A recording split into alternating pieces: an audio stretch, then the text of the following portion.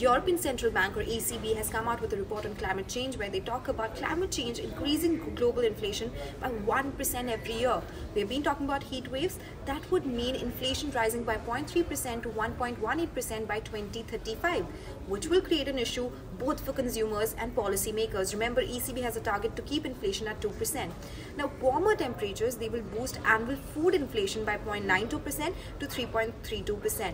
Global South, it means countries, the Asian countries, they are seeing hotter temperatures, but that will not only be negative for them, but European Union as well. They say, and I quote, climate change poses risks to price stability by having an upward impact on inflation. This is what the researchers say, and they also said this will place global incomes under pressure from rising prices, and it could impact inflation expectations as well, and monetary policy could be impacted because of that. So climate change will have an impact on inflation and will cause higher pricing.